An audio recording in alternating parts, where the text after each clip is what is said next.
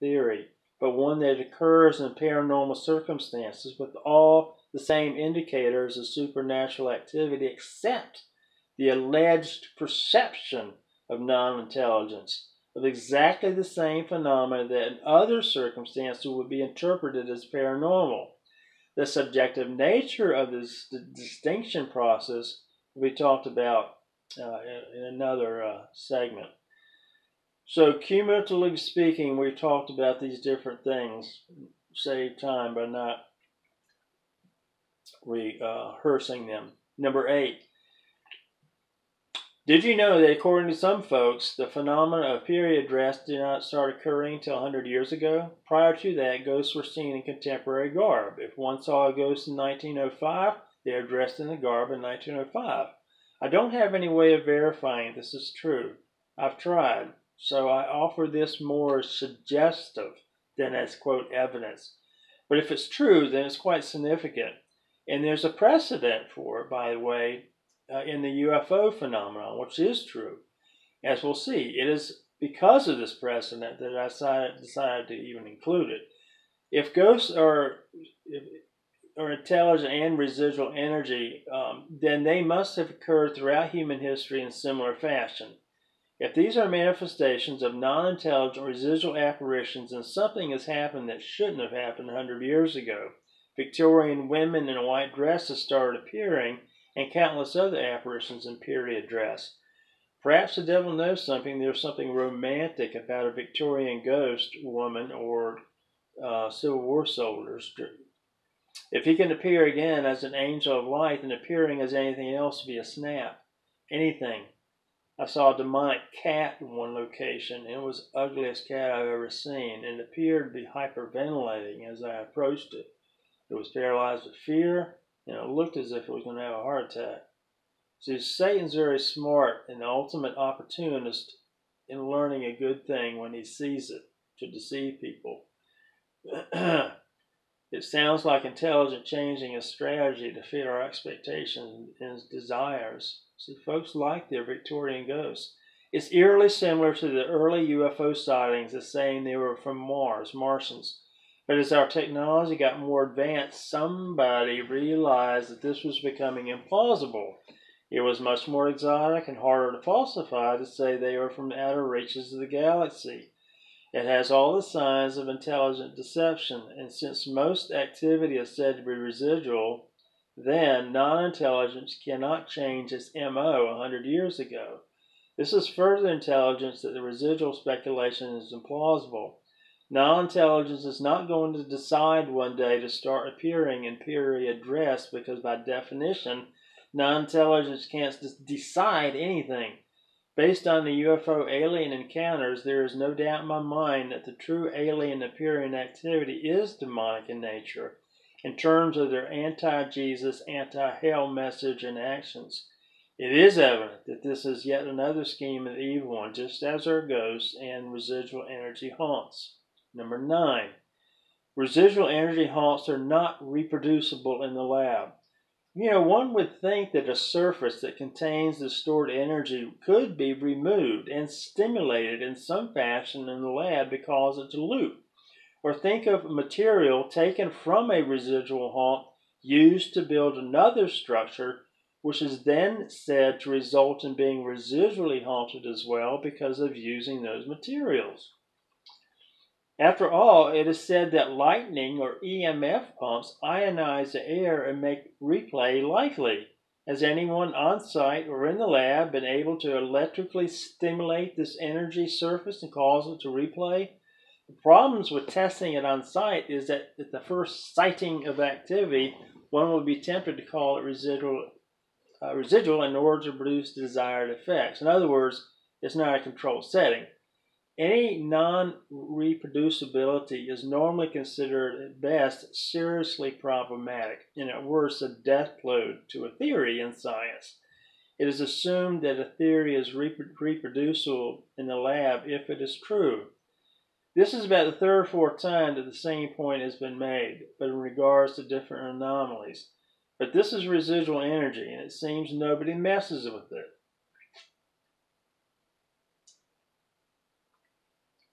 10. utter unpredictability. The vast majority of traumatic situations that should lead to residual energy haunts do not.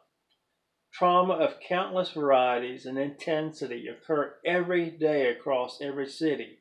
If we assume the trauma theory, in spite of point number 2 mentioned earlier, then one would expect all significant trauma to send out emotional, psychic energy, which would result in imprinting on the surroundings. Residual haunts occur in all types of physical environments and not just with limestone. There is no surface or kind of substance that has been isolated as a cause of causes. I go into that in my last chapter. This is being made into a book. My point is this: if a theory is truly scientific in nature, if it is true, then it should be predictable. But in this case, it is utterly unpredictable as to the if, what, when, where, and how of which events will be recorded and played back. There is no simplicity to this theory at all, just one anomalous complexity after another. This is a distinct argument from the lack of mechanism, number 3, that has to do with the inability to explain how the processes works. This has to do with if and when the process even occurs, despite serious trauma. No, this is a total lack of predictability. Even in places where there is intensified horrible trauma on a daily basis, in a place that has limestone, in a place like prison, there should be much more residual energy and haunts than there are, according to this theory. Especially a part of the reason it was positive was because the prison was made of limestone. A place like that should be crawling with residual energy haunts. It would seem that someone is choosing which trauma produces this effect. But in the residual theory, there is nobody there to choose which event makes an imprint. And choosing is obviously intelligent activity. One could go further and say that some of the very worst traumas have not produced any residual haunts, even in limestone environments or in different kinds of environments. The contrary theory that is my theory, demonic theory, can easily explain why some events are causing some issues and others are not. It's called intelligent intervention. A basic component of a theory passing the muster of scientific method and becoming accepted as scientific is a simple test of predictability. Yet one of the hallmarks of this theory is its sheer unpredictability. Nothing about this theory is explainable. Every aspect of it is shrouded in mystery and contradictions. Along these same lines, there is, as I said, no substance that has been isolated as the photographing element or surface. Residual haunts, due to their alleged frequency, are found in every mineral rock surface imaginable, so forget limestone. 11. Have you ever heard of a perpetual motion machine? If you have, it's not because you've seen one. They are an impossibility in the world that God has made. Why? Due to friction, gravity, and especially the second law of thermodynamics, the energy will eventually wind down. The energy has not been destroyed, but it has been changed. These inventions have always been a failure and always will be a failure. My point is this: the theory of residual energy, as usually proposed, is essentially a theoretical model of a perpetual motion machine. As Miss Jones said, the residual energy will continue to loop, perhaps perpetually. Of course, nobody has any clue as to how many volts of psychic emotional energy is emitted in a trauma, as if this could be measurable, but the human body has relatively little energy in it compared to the tasks that are said to be performed in a residual haunt. How much energy is needed to create a hologram on steroids, which is what many of the apparitions appear like? In fact, they are not holograms because they are much more sophisticated. In many cases, actual human bodies are generated, which can be touched. In addition, consider how much problematic it is to visualize this happening for centuries. You have energy expending itself through self-exertion due to cue and response over and over. The cueing process is just that, a cue to prompt the loop. But there is nothing in an anniversary to refuel the energy. Supposing, for argument's sake, that energy did cluster photographically on the surface, it seems to me that after just one exertion, the amount of usable energy would have been depleted. Verbal loops are energetic enough. People saying things, or energy. But think of the energy needed to create a visual image or body. Unless this energy field is being resupplied with new usable energy, then it would seem to me that the notion of residual energy haunt is a variation of a perpetual motion machine. Robbing energy from batteries would seem to be a very insufficient amount to project a visual apparition. Hence, it is impossible. And in order to avoid this dilemma, yet another ad hoc hypothesis will need to be added to make this model work. If one proposes lightning, as Tim Yohead does, as energizer, then why is there residual energy in haunts happening frequently worldwide in places where lightning has not occurred in many months or even years? It would seem that these energy clusters are re-energizing themselves, which is the same as postulating perpetual motion and ignoring the second law of thermodynamics, which is in our next segment. A subpoint is it would seem that there is no aspect of this process that's actually measurable.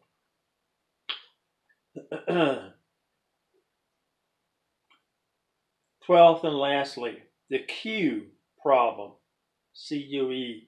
It is common in discussions of residual energy in haunts to state that certain anniversaries of the event cause it to loop. I have a problem with that. Anniversaries are memorable dates, and intelligent entities like humans or demons remember dates. Rocks and energy cannot remember anything. Even if, for argument's sake, we assert that rocks can project images, they can't remember anything because they have no conscious awareness. Rocks are inanimate. Electrical energy is inanimate. Is it being suggested that this psychic energy is alive, can remember events, and act upon itself to reanimate and loop? Again, we are anthropomorphizing energy. How many times have we heard someone state that looping energy occurs on the anniversaries of the trauma? Fine. Explain to me, please, how an anniversary can trigger energy to loop. Since it is a date, it has no fingers to press anything. It takes energy to trigger energy, and anniversaries have no energy because they are nothing, ontologically speaking. An anniversary is not a thing, ontologically speaking. It is nothing. It is no thing. It has no being. My birthday is in 2 days, and it's significant to me, but the date of my birthday is not a thing. The date itself is nothing in terms of being, ontologically. It is literally no thing. Of course it has significant emotional value, but that can only be recognized by intelligence. But since it is ontologically nothing, how can it act as a cue or trigger for energy to loop? Nothing cannot create something. As the Latin phrase ex nihilo nihil fit, from nothing, nothing comes. So we have what appears to be spontaneous generation of energy occurring as well, which is logically and physically impossible. Something would have to be its own cause. It'd have to be and not be at the same time. How can an anniversary which has no being cause a physical object to re-energize and loop? It is so easy to say that anniversaries cause energies to loop, but it's quite another to show how it can cause it to happen. It makes much more sense to posit an intelligent spirit or demon who knows the date of the suicide and loops the action on that date. It avoids all the spontaneous generation problems. There's a reason I took the time to lay the foundation in the first 2 chapters, and I'm glad I did. Because the more I look at this notion, the more it seems that folks are assuming that nature is at least semi-divine, animism, in modern garb. How else can we explain this, all this ability being attributed to rocks? So you have no evidence for the theory, no correlation of the data evidence to the theory, no mechanism to explain the theory, subjects being filmed with no background scenery, non-intelligent residual entities deciding they want to change their clothing habits, it's non-producible in the lab, unpredictability, no common photographing substance, it acts like a perpetual motion machine, and universities have no ability to cause looping. The anomalies are no longer anomalies, they are hard evidence that this theory needs to be rejected and a new paradigm adopted, evil intelligence. Occam's razor states that the simplest explanation that explains the phenomena is to be preferred, and residual energy is neither the simplest explanation, nor does it explain the phenomena.